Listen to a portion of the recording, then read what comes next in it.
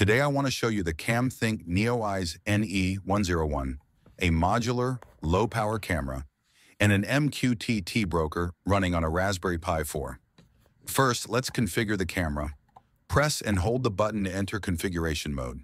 Using your phone, connect to the camera's Wi-Fi access point and set the following MQTT parameters: server IP address, port, topic, client ID, QoS level, username, password. Once the camera is configured, you can also set the interval or schedule for when the NeoEyes NE101 will send photos via MQTT. Now everything is ready, let's test the connection.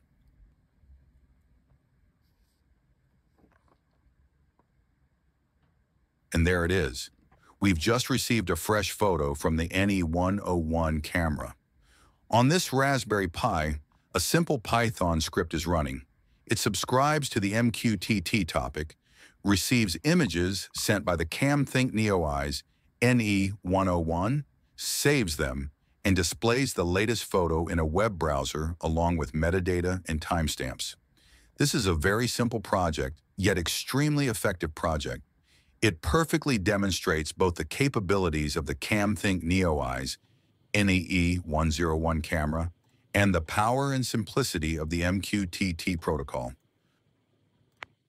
Let me know in the comments if you're interested. If there's enough interest, I'll make a full step-by-step video on how to set up your own local MQTT broker and web dashboard for receiving and viewing photos.